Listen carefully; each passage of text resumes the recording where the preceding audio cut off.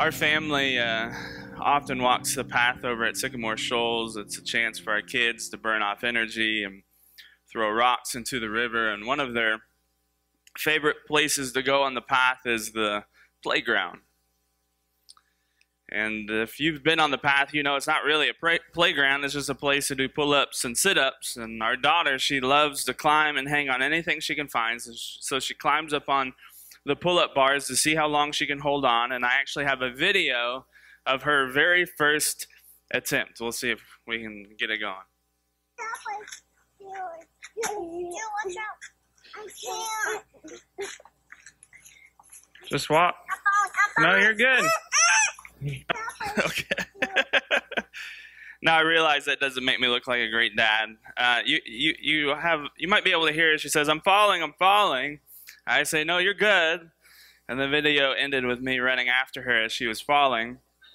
Let's just say I didn't get there in time. All right, that's all y'all need to know. As I was typing this message, I thought back to that video and my daughter holding on with all her strength. And while that moment for her was something minimal, we often face things in life that are not. We're trying to hold on and to keep going, but the trials of life, they seem to be loosening our grips, where we're trying to stay positive, but the struggles can seem so discouraging. We want to hold on tight, but if we're honest, it does feel like we're falling. So my hope is that we look to the scriptures in these moments. Trials will come, suffering will happen, and how do we hold on tightly to the hope that we have in Christ without feeling like we're falling? So we're going to start in the book of James, if you haven't figured that out. This morning there's a new series called Steadfast Faith. It's really just a study of the book of James, entire book of James. That should take us into November. So if you have your Bible, I'll be in James 1. If you have a digital Bible, I'll be ESV. And if you have the notes, all of the main passage will be on the notes this morning. But before we study, let's pray together. Father, we ask that you would teach us something. God, we're not here to have some emotional experience. God, we're not here just to feel good about ourselves. God, we're here to hear from you, to be an encouragement to each other. So God, teach us through your word. God, teach me, Father, teach me these words this morning. As they come out of my mouth, help me just apply them to myself. So we humbly come before your word, and that you would have your way. We ask these things in your Son's name. Amen. I'm going to start in James 1, chapter 1, verse 1. Here's what it says. James, a servant of God and of the Lord Jesus Christ, to the 12 tribes in the dispersion, greetings. Now we find two obvious realities that will set us up in verse 1. Looking at the author around AD 45 through 49, we have this letter from a man named James. Now last week I mentioned in the inner circle of Jesus that we saw in Matthew 26. We see Peter and the sons of Zebedee, James and John. That is not the James that we find in this letter. This James became one of the pillars of the early church in Jerusalem. This James is the half-brother of Jesus. This James did not believe Jesus was anything special for quite some time. So during the ministry of Jesus, his brothers were pressuring him to go public with his miracle ministry. So if their brother was something supernatural, well, then the world should know about it. So look at John 7, this is starting in verse 1. And after this, Jesus went about in Galilee.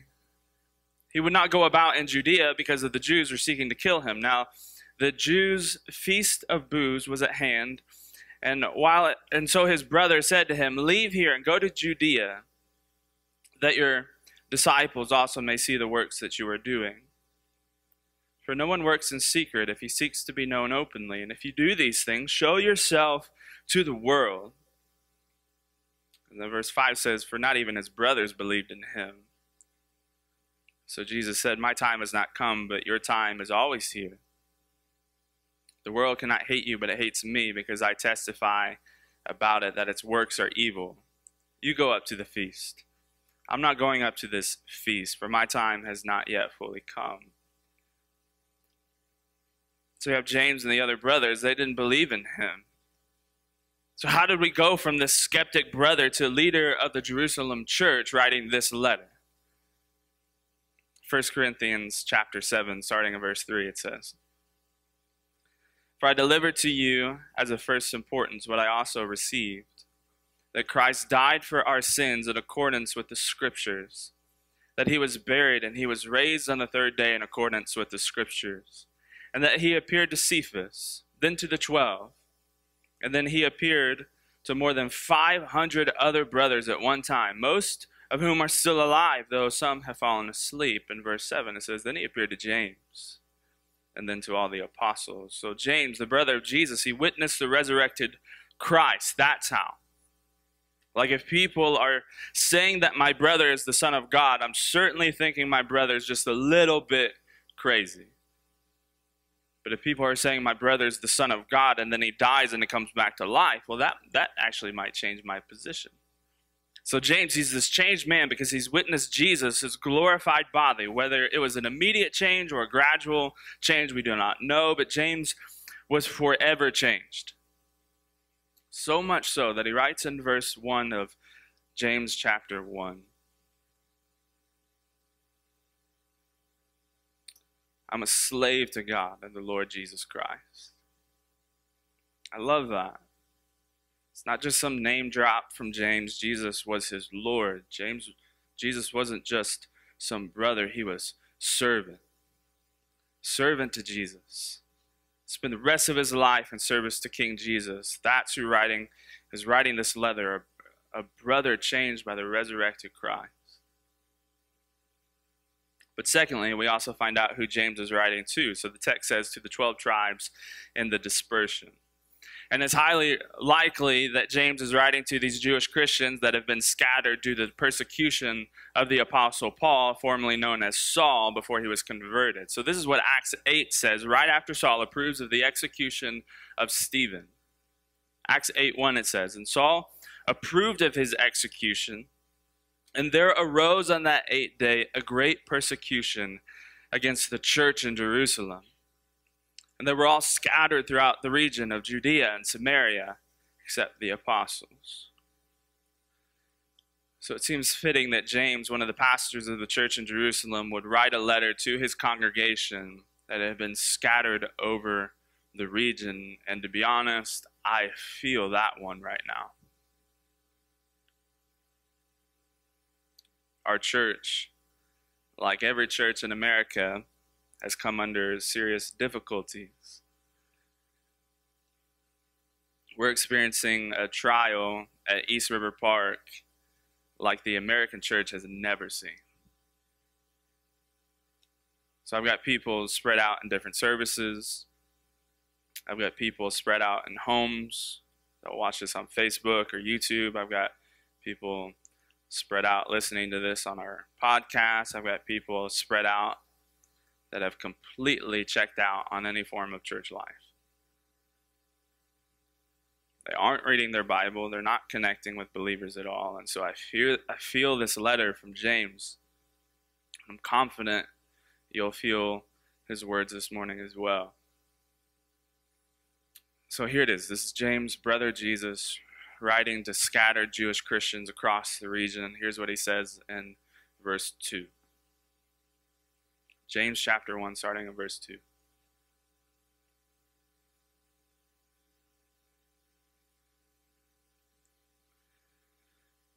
Count it all joy, my brothers, when you meet trials of various kinds. For you know that the testing of your faith produces steadfastness, and let steadfastness have its full effect, that you may be perfect and complete, lacking nothing. And we'll stop because we begin with some very strange wording here in the text. James wants us to have joy when we meet trials. And those sound like two opposing words if we're honest. Like, how are we supposed to have joy when we meet trials? Does James want us to be happy when life hurts? Are we supposed to be happy when we're sick? Or are we supposed to be happy when we're struggling financially? Are we supposed to be happy when we get bad news from the doctor? And the reason we mess this verse up so much is we think that James is attaching an emotion to a situation. So we think James wants us to like feel a certain way when we go through certain things, but that's not the reality of the text. So James is saying he wants us to think and act in a certain way when we go through incredibly difficult times. Specifically, James wants us to think as steadfast, rock solid, committed, content Christ followers, regardless if the world is punching us in the mouth right now. That's what James is telling his congregation that is scattered across the region, and that's what I'm telling East River Park that's scattered across the Tri-Cities. We see joy explained as this passage goes on. It's a joy, it's rooted in faith that produces a steadfastness, that produces a fully mature Christ follower. That's what this series will be about. A series about a steadfast faith that produces mature followers of Christ. And we'll see that as a pattern week after week in this letter. James is showing us what it means to be a mature follower of Christ Jesus. But I want to clarify that word steadfast before we continue. Steadfast does not mean complacent. And steadfast does not mean that believers do nothing. Steadfast means that we are anchored in our faith in Christ, and then we are moving forward toward Christ, regardless of the trials that you're facing right now. And according to verse 2, we are steadfast regardless of our various trials, meaning this message, it's for you. This is written for you. Whether your trial is addiction, anger, greed, lust, your trial is financial instability, which we'll see in the text. Whether your trial is health issues, whether your trial is believing the lie that you don't really have any trials. Regardless of your various trial this morning, how can we as believers in Christ stay steadfast? How do believers stay steadfast in trials? And that's the question James will answer from the text. We'll start in verse 5 and read the rest for this morning. Verse 5 of James chapter 1, it says, "If any of you lacks wisdom, let him ask from God, who gives generously to all those who without reproach, and it will be given to him. But let him ask in faith with no doubting, for the one who doubts is like a wave of the sea that is driven and tossed by the wind. For that person must not suppose that he will receive anything from the Lord. He's a double-minded man, unstable in all his ways.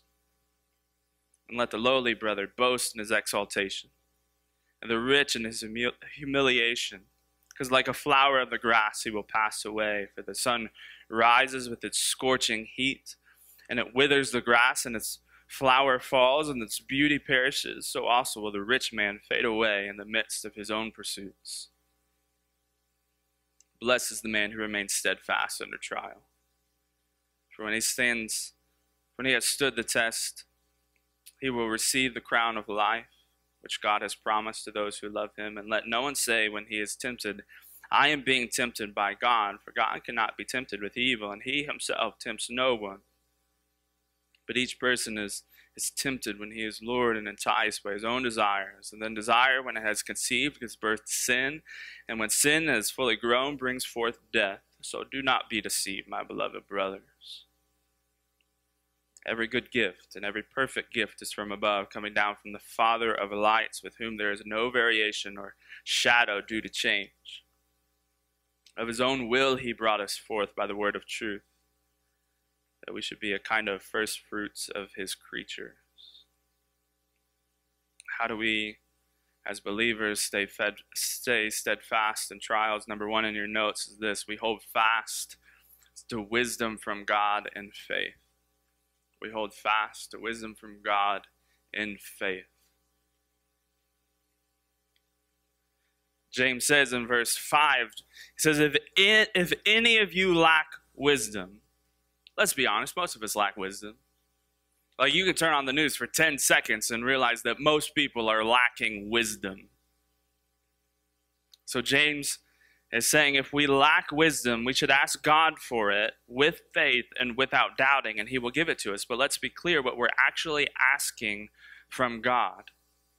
We are not asking from God for more knowledge or special knowledge. So on my phone, I have right here, on my phone, I have access to more knowledge than at any point in human history.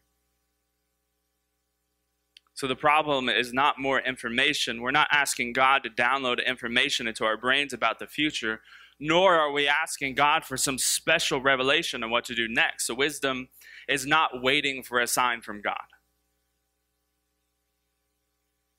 We are asking God for wisdom to know what is right according to his word that he's already given us. And more specifically, we're asking God for wisdom to do the right thing when life is difficult or when we face various trials. Let me tell you what I mean. It's not easy to raise kids. And so when I'm praying for wisdom from God to raise my children, I'm praying that I would do the right thing for their spiritual development, even if that decision is not the easy one. For some of you, it's not easy to work in an environment where it feels like you're the only person that's really serious about following Christ. So when you pray for wisdom from God, you are praying that you would do the right thing, even if it's not the popular thing. And it would be easy for these Jewish Christians to give up on Christianity so they could go back to the simple life that didn't involve them being scattered across the region. But James is asking them to pray for wisdom from God to do the right thing, even if those right things are difficult in the midst of your trial. So knowledge, it just stays in your head, but wisdom, it produces obedience through truth. So we are holding fast to wisdom from God and faith. It is his wisdom that we seek when the boat of life is rocking. And James, he has a contrast in the text. He says someone that is doubting wisdom from God is like someone thrown into the ocean, being tossed around by the wind. They won't receive the wisdom of God because they're a double-minded man, a double-minded person. We know people like this. We have acted like this.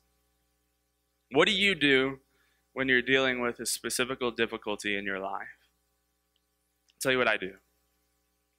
I ask Google. I'm going to be honest with you, okay? I ask Google, how do you deal with anxiety? How do you lead a church during a pandemic?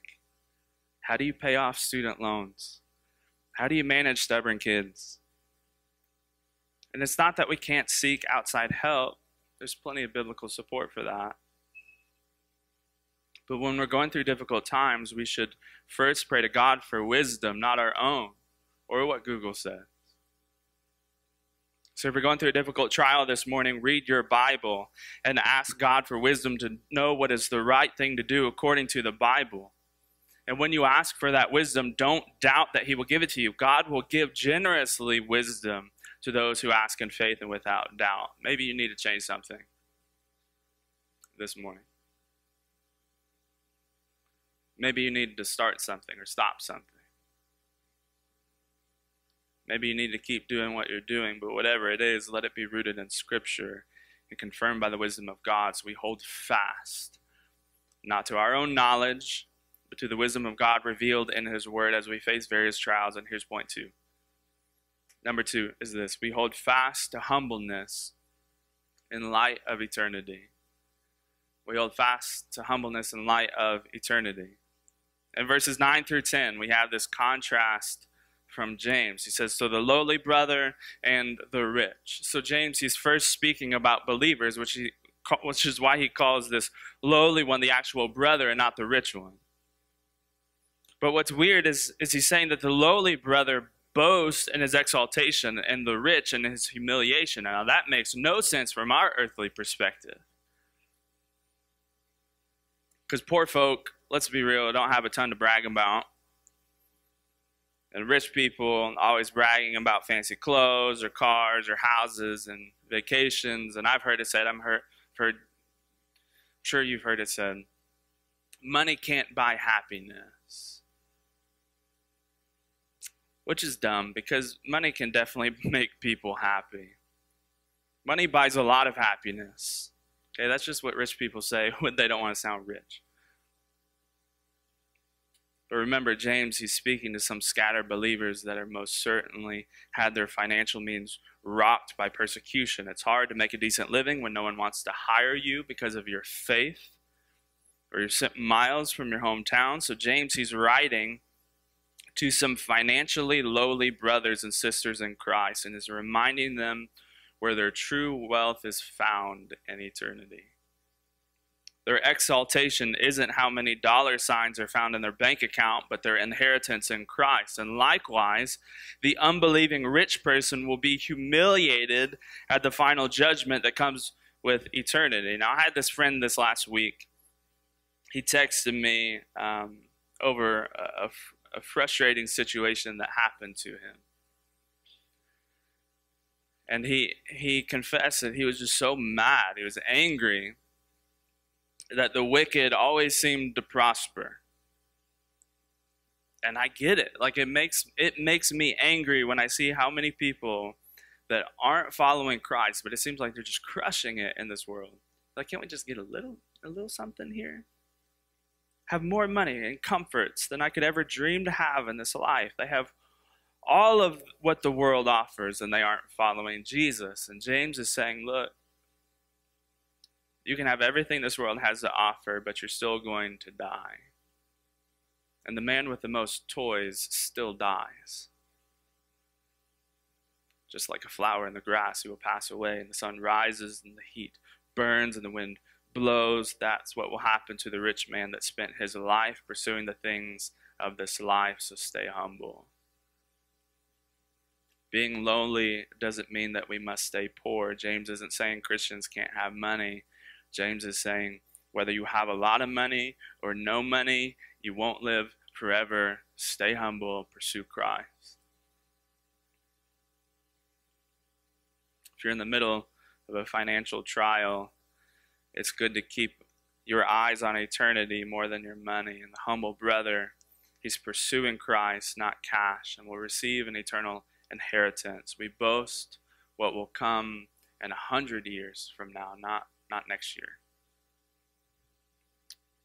Quoted this a lot, but it's 2 Corinthians 4:17. For this light and momentary affliction is preparing for us an eternal weight of glory beyond all comparison. Stay humble.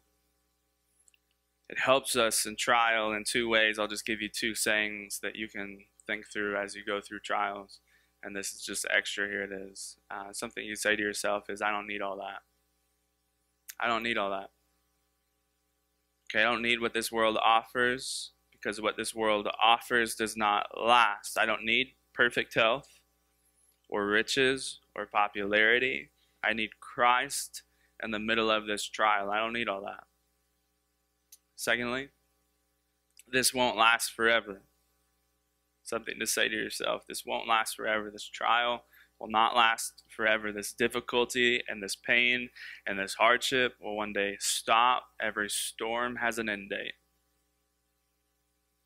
whether it's in this life or the life to come. And so the rich man, he pursues only what this world offers, and he will fade away. But the lowly brother who pursues Christ, even in the darkest times of life, will receive an eternal inheritance. So when you are faced with various trials, stay humble and look to Christ and see your struggle through the lens of eternity. 3, hold fast to the love of God over sin. Hold fast to the love of God over sin. Verse 12, James calls it a blessing to be steadfast in their trials. And within the context of these verses, this trial that he's talking about is clearly sin. So if we continue to stand the test of our sin, we will receive this crown of life. And we hear this language all over the Bible. In Philippians 3, starting in verse 13, brothers, I do not consider that I have made it on my own, but one thing I do, forgetting what lies behind, straining forward to what lies ahead, and I press on toward the goal of the prize of upward calling of God in Christ Jesus. The next one in 1 Peter 5, and when the chief shepherd appears, you will receive the unfading crown of glory. 2 Timothy 4 says, I have fought the good fight, I've finished the race, I've kept the faith.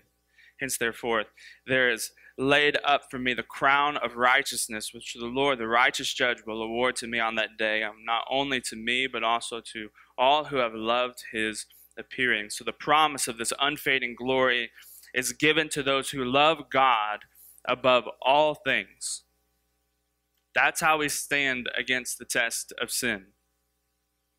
And I referenced these verses out of James last week when we talked about temptation, that God does not tempt, nor is he able to be tempted. We are tempted when we are succored by our own fleshly desires. And the scary warning that we see in the text is that those desires give birth to sin, and sin, when it becomes fully grown, brings forth eternal death. So how do we stand against the trials of our sin? Is love God more than your own desires. Love God more than your own desires. It's that complicated and that simple. Love God more than anything else. Let me put it this way.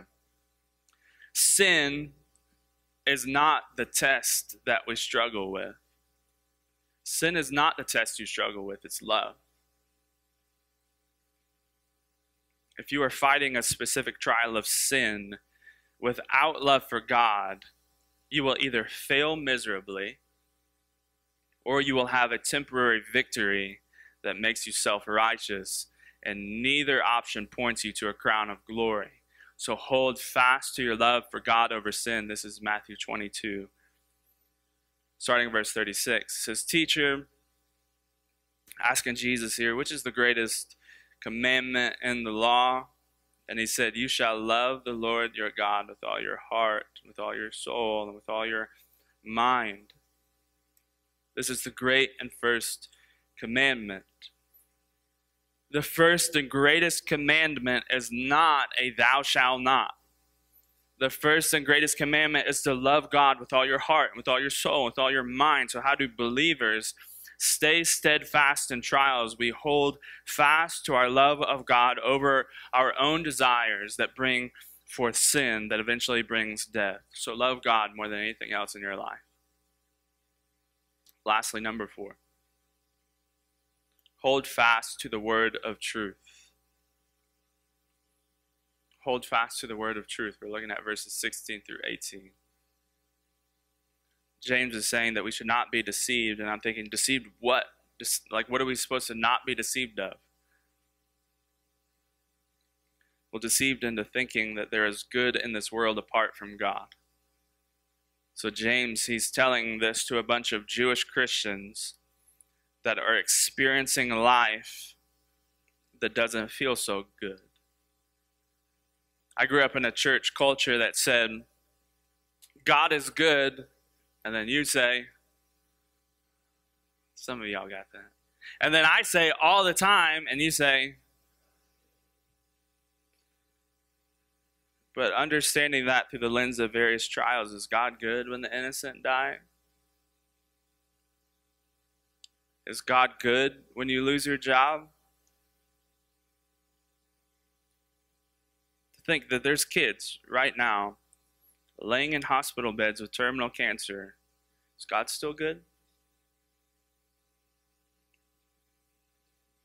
Is God good when you love Jesus and then some guy named Saul comes killing people you know and then kicks you out of your own hometown? Is God still good when the various trials you face don't feel good? And the answer is yes. So maybe in the middle of trials you don't yell back, God is good, but you're able to whisper it. You're able to hold on to it. The point is, God does not give his children evil gifts, but good and perfect gifts. He's the Father of lights, creator of stars and galaxies. He has no variation. He has no change. So in the middle of our suffering, God is the only thing that stays the same. It says in the text, by his own will, not ours. That's not what the Bible says. We submit our theology to what the verse says. By his own will, he brought us forth by the word of truth, that we should be a kind of first fruits of his creatures, his prized possession, his offering among creation. By default, as humans, we usually don't like change. Things in our church have changed and will continue to change. And that's a good thing, and some of y'all will struggle with it. We don't like when things are different. Even more so in our current culture where things have constantly changed and they've not always felt good.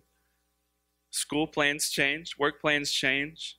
Like we even had a church pool party scheduled this afternoon. That's canceled. Didn't think it was that responsible to be throwing a big pool party right now. So much has changed, it's exhausting. And I just want to go to a concert and eat food without people judging me. Various trials have a way of shaking up our reality, and you get to feel a portion of what these Jewish Christians felt, which is why James is clear. Regardless of what moves around us, God won't move. He brought us into existence by his word of truth, and he brought us into salvation by the word of truth, which is why we'll stay steadfast by clinging to his word of truth. So hold fast to your Bible. Read your Bible. Seriously. If you want to stand fast, to stand strong when various troubles come your way, hold on to your Bible. This word will not change. His word will speak truth. In the middle of your opinions, his word will speak truth and the foundation for which you can stand on. So how do believers stay steadfast in trials? We hold fast to the word of truth.